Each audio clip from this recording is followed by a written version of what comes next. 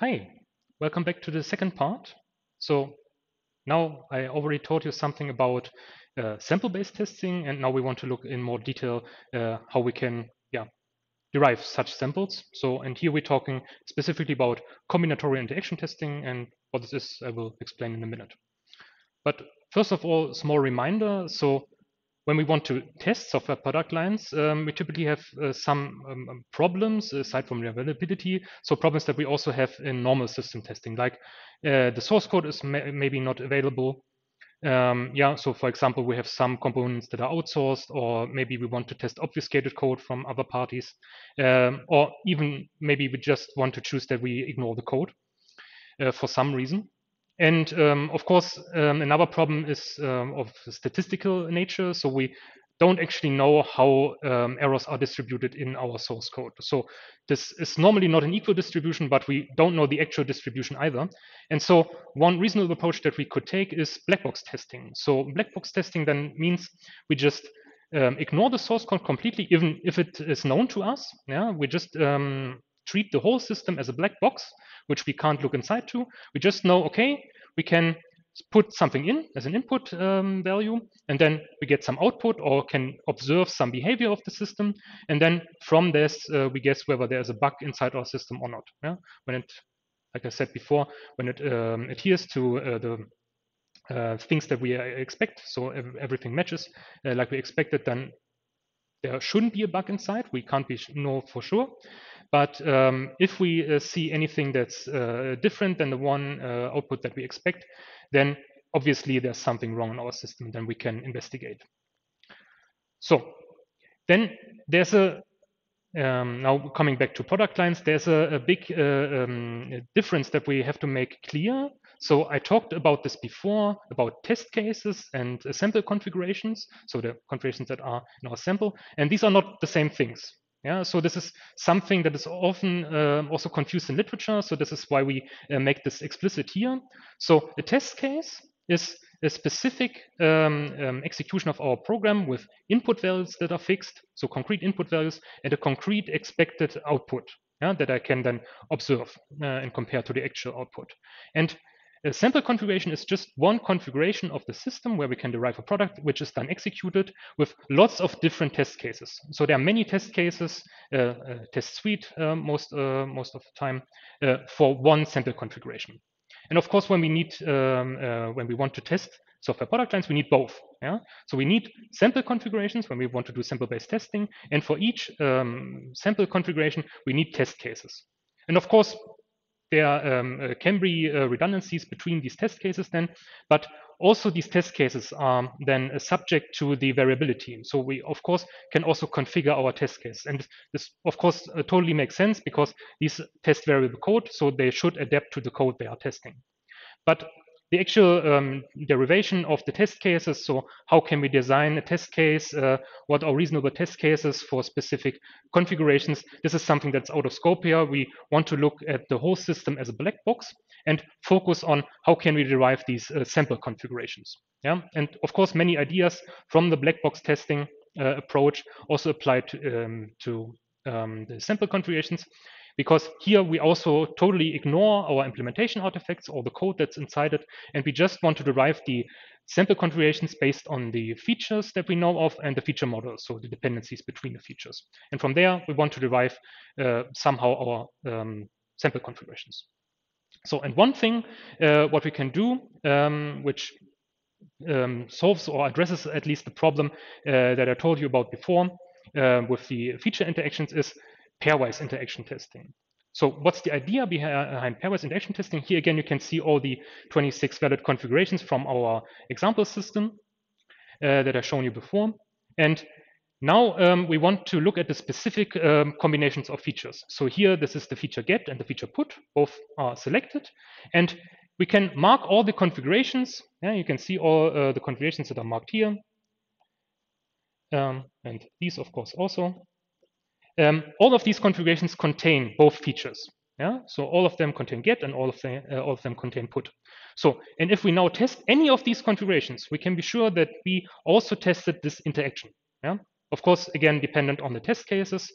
And yeah, then of course we have the chance that this interaction is tested. Yeah? When we only test one of these configurations. So this is the idea behind pairwise interaction testing. So wouldn't it be nice if we have a sample, so a list of configurations where all of these pairwise interactions that we could think of are contained in at least one of these configurations. So you can think of any combinations of features that you like, and we know that in the sample, when we generate this with pairwise interaction sampling, then we know that there is at least one configuration that contains this specific interaction, for two features.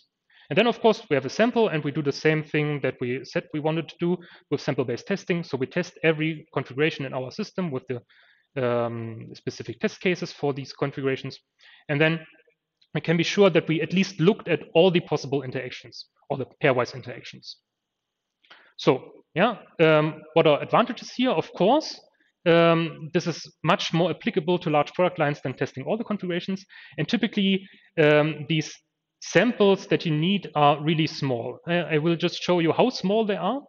But for now, just say, okay, this is applicable even to really large product lines. And so of course, this has some redundancies because we're testing more configurations, not just one. But as it turns out, many of these configurations tend to be really dissimilar because we want to cover lots of different combinations between features with as few configurations as possible. And so these configurations that end up in this sample turn out to be less redundant than if we would just choose random configurations. And a nice thing on top is that what I already said, we have the guarantee that at least every pairwise interaction that we could think of in our product line is contained in this sample, and we have at least the chance to test everything. Yeah, and as I said, of course, this still requires good test cases, which we won't go into detail here in this lecture. But of course, this is dependent. But at least we have a good starting point, which are our sample configurations, which we can then test. So, but of course, it's still a question how to actually derive these sample configurations, and we come to this in a minute.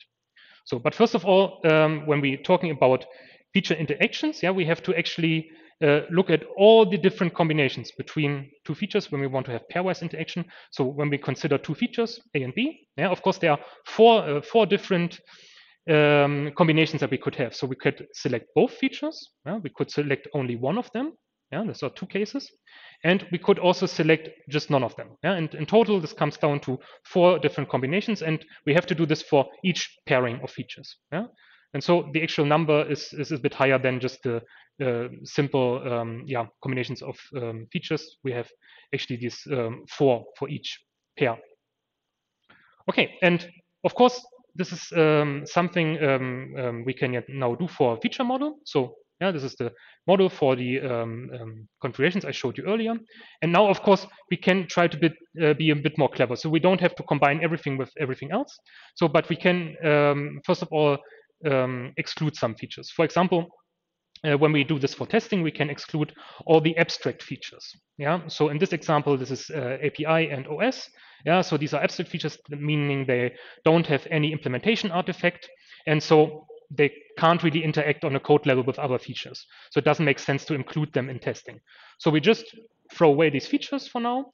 And what we can also throw away are core features or dead features. So for example, features that are included in every configuration, from previous lectures, these are called core features.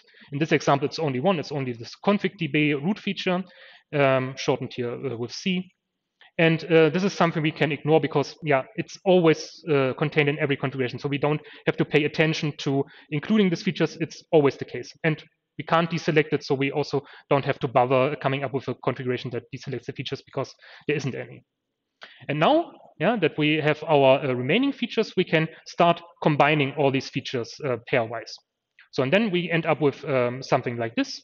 So it is a list of all the possible interactions, and you notice that there are 2 missing at the bottom. So here there's something missing, and here's also something missing. And of course, these are interactions that are invalid. So so this means, or what would be here at this position is selecting both Windows and Linux at the same time, which is not possible due to the alternative group here in our feature model. And of course, this is a mandatory feature here, so we have to select one of the features. So meaning that this here, where we deselect both features is also not possible. Yeah. So, and of course we can then exclude these invalid feature combinations because they can't appear in any configuration, and so they can't cause a failure. Of course, we don't have to test them. Yeah. And so all the remaining interactions now we do have to test.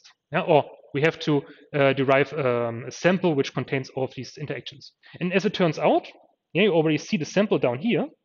So these 6 configurations are enough to cover all of these interactions shown above here. So, and how is this possible? So I will show you. When we look at the first configuration, we can see all of the marked interactions in the bottom, in the top. These are all contained in this first configuration, and you see this is quite many configurations here because of the combinatorics there. And then we look at the second configuration, and in fact, I will make this a bit larger that you can see it better. So when we look at the second configuration, we can see all the remaining interactions that are now covered by this configuration, which were not already covered by the first one.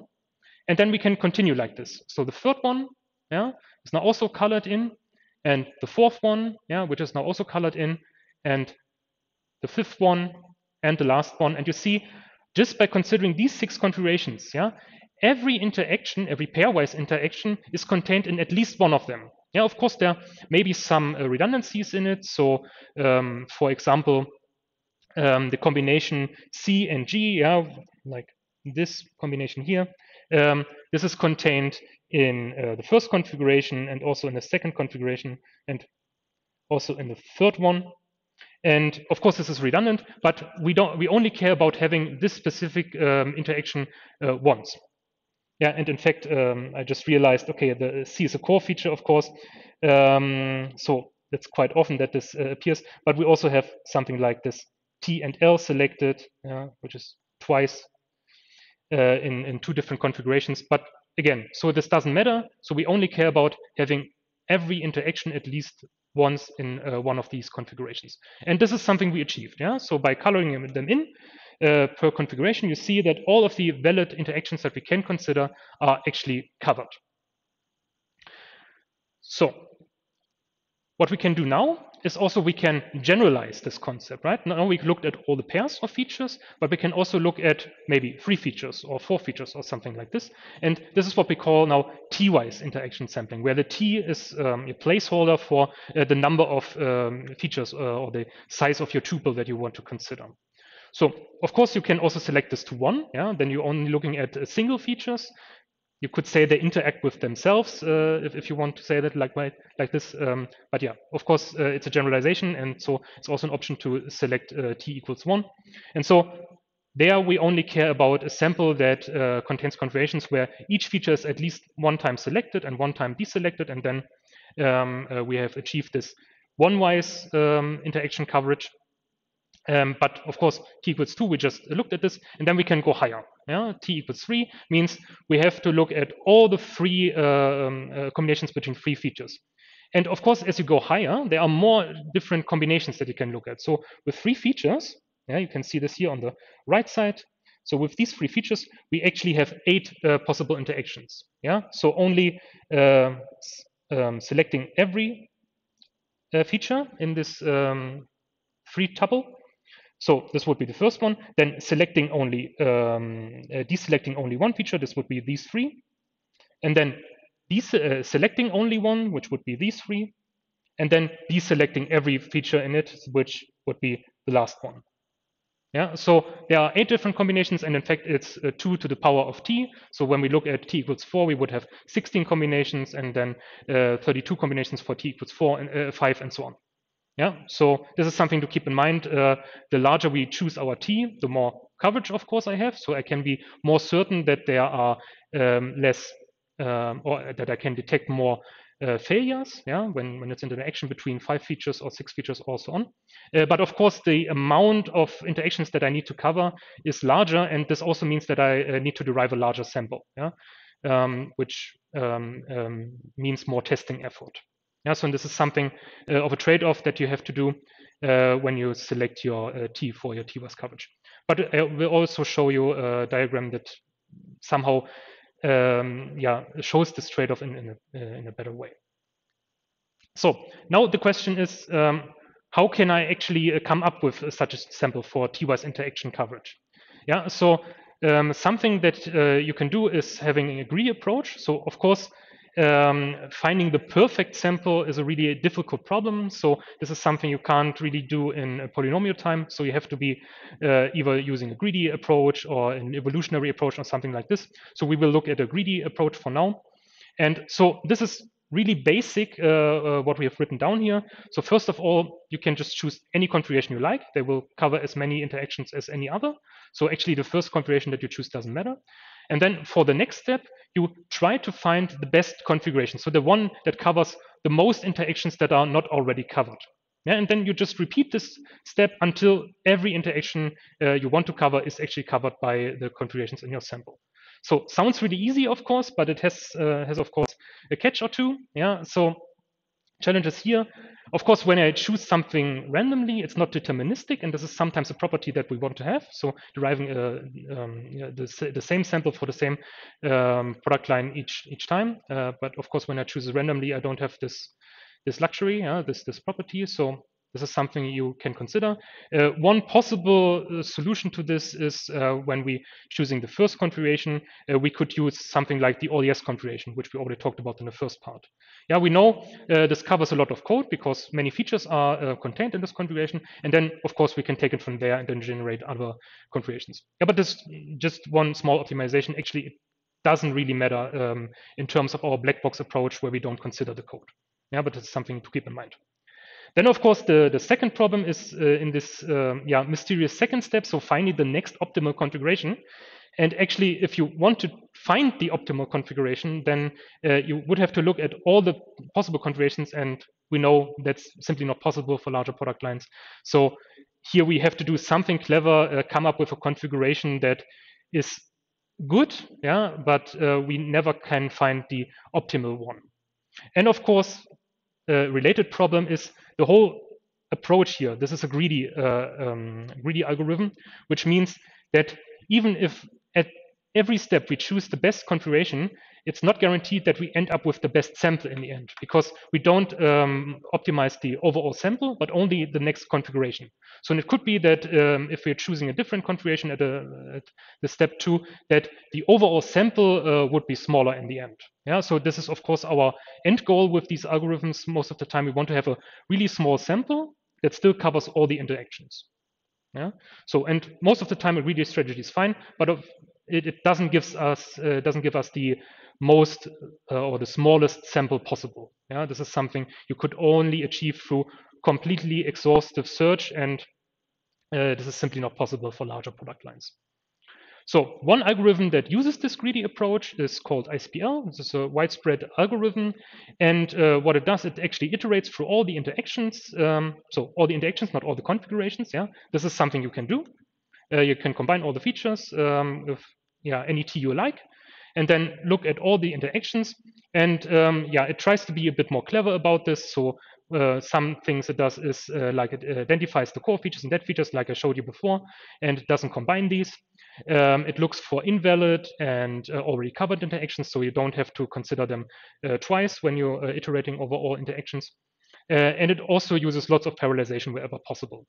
And another thing that SPL does, which is really clever, is it first constructs a sample for t equals 1, then for t equals 2, then for t equals 3, up to the number that you actually desire.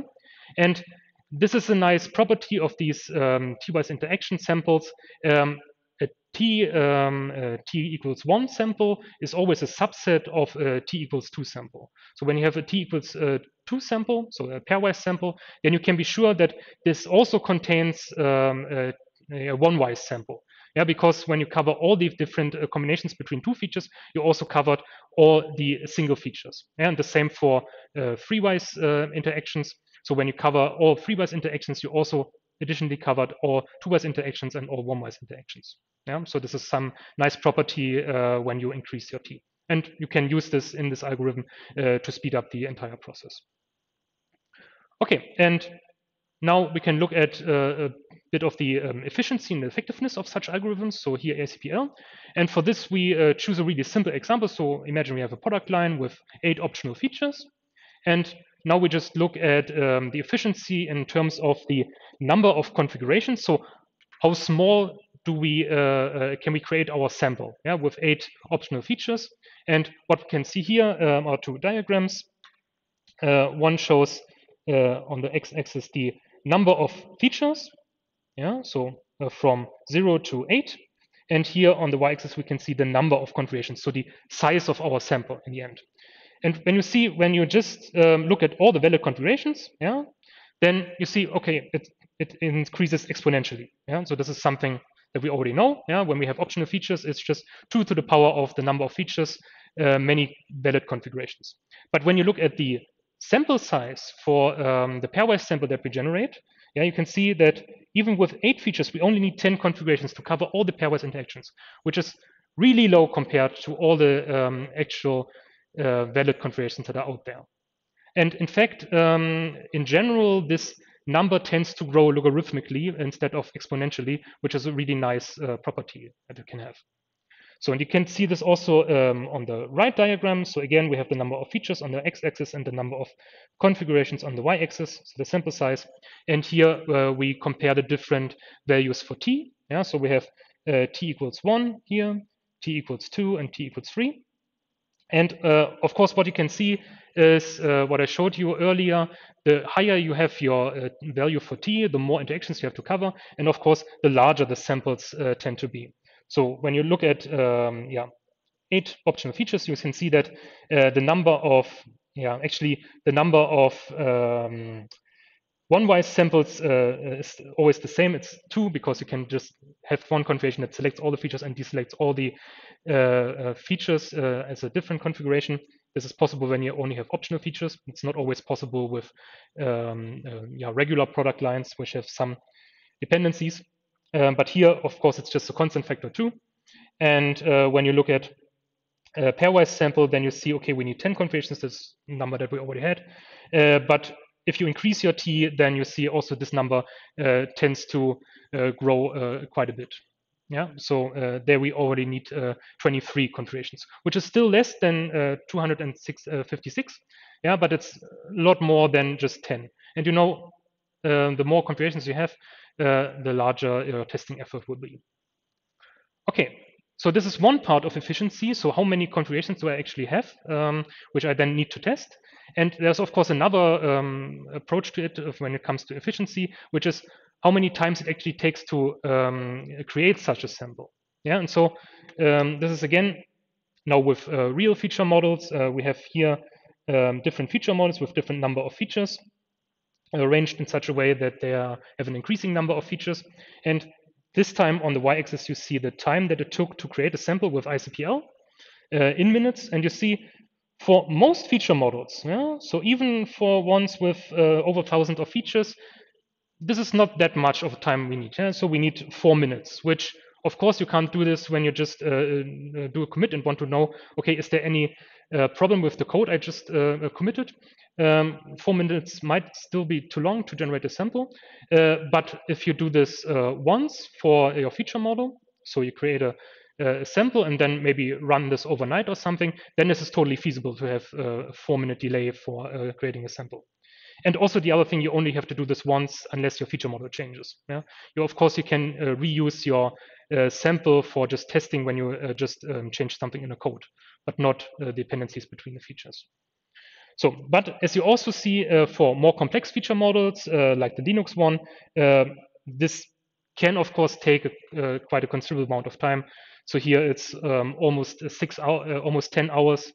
And yeah, so this may not be reasonable in some settings.